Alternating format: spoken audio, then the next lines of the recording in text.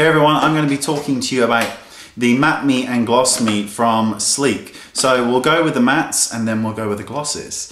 I'm going to just swatch these on the back of my hand first for you because I'm kind. So kind. So I've got these two colours here. They're very, very vibrant and they're very emollient, so you need to give them time to dry down and not over apply them. The first shade is Flamingo Purple and the second shade is Brink Pink. So purple, pink. Very, very, very pigmented products that dry down to a completely matte finish. They do smudge and they do smear, so don't over apply them because you're going to hate them, but they are great products. Sleek do almost nothing wrong. They're a wonderful company. And then there's Gloss Me, which is Color Intense Supreme Shine Lip Gloss.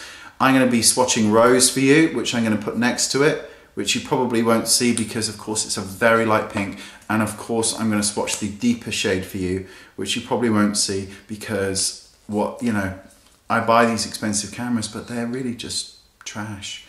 Rose and So Very Sweet. That is Rose and that is Very Sweet. Look at that.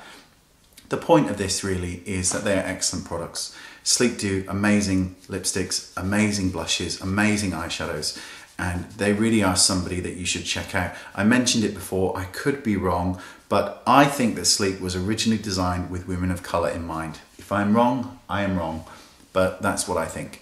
Very good, always worth a look for Sleek. Available, I think they're available in the States now, lucky things, but I'll double check that if not.